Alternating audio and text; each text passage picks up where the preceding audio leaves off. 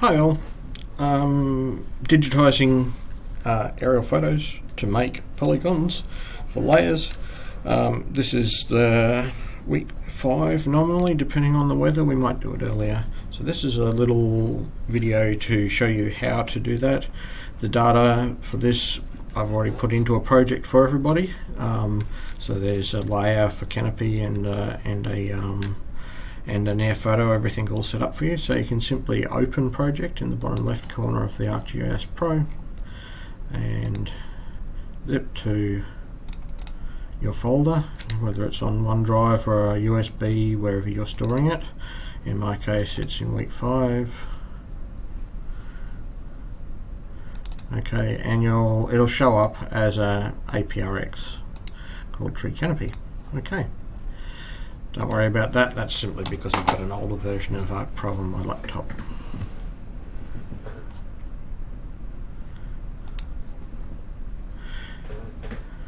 Okay, so here's our map. In the center here we've got a canopy layer, which is a polygon, so you can see it's a closed loop rectangle here. You've got an ear map RGB air photo underneath, nice and current. At the bottom here you've got the polygons that are already present, and if we click on one of those polygons you will be able to see it highlighted. So this is one way of doing it. You can simply click on there and it will highlight that feature that's already been created. Now I've gone ahead and made approximately 150 tree canopy polygons for you. So you're free to use those ones to continue working on your canopy cover layer, but you're also welcome to highlight everything that's here and delete them all and start over, run it yourself. That's entirely up to you. Okay, so now we're at the point where we're going to start creating tree features. So we're obviously going to be in the edit layer, and we're going to click on our canopy layer and we want to create features. Now it brings up the create button in the ribbon here, in the edit ribbon, and over on the side here we've got canopy, and it recognizes that it's a polygon geometry. Okay, underneath here we've now got our options for editing. Okay, so we've got point and click, create polygon features one vertex at a time. We've got a circle feature, a rectangular feature, an ellipse feature, and a freehand feature. Okay, we've got some other ones in here, Autocomplete Freehand Tool, so it'll automatically close off loops for you if you want. I haven't used those for trees before. We also have a Vertex Editor and a clipper here, so we can trace along shapes if need be. We're not interested in topology today, so it's probably not necessarily. Okay, back up in the top layer here in our edits we've got the select tool. These are the tools that we'd probably make use of as we're going through. Okay, so we can just clear the selection, the one that I've previously highlighted there. We don't want to do anything to it, and so now we're right to start mapping tree canopies. If I just zoom in to a little section here, you can see some of the decisions that you're going to need to make. Some trees have got a nice sharp outlined canopy that's easy to spot, easy to identify. Others have got a much more sparse canopy and a diffuse boundary that makes it quite difficult to identify exactly what's tree and what's not tree, where the canopy ends. Okay, so what we'll do is we'll go with first principles. Now in this case you're simply going to click at each point around the edge of the tree canopy to mark where the boundary is in little increments, little steps going around like this, and it's up to you. This is your time to interpret where that boundary is. If you think about it, if somebody is asking you to do this to calculate how much tree cover a property has, how many, what proportion of the property is covered by trees, where you draw that line can make a big difference to the results that you get. So thinking about your assumptions behind the model that you're creating and how consistent you are with that is an important part. To finish a sketch, you just press the F2 button. So just hit F2 and now we've got a tree canopy polygon.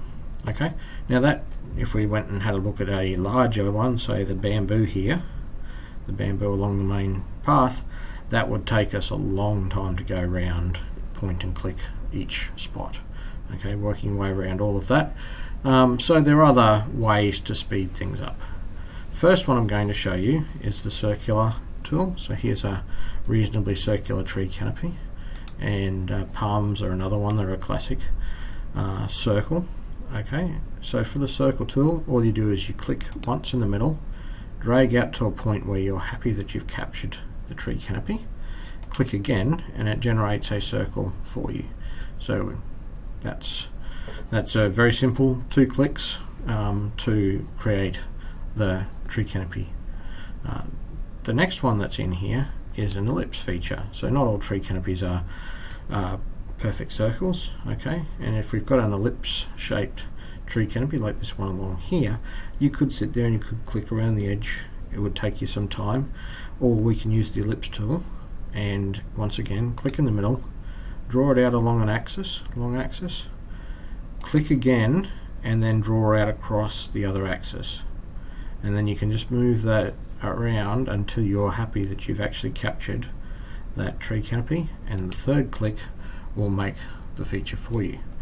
So we've got pointy, clicky, we've got circles, we've got ellipses, and finally we've got the freehand tool.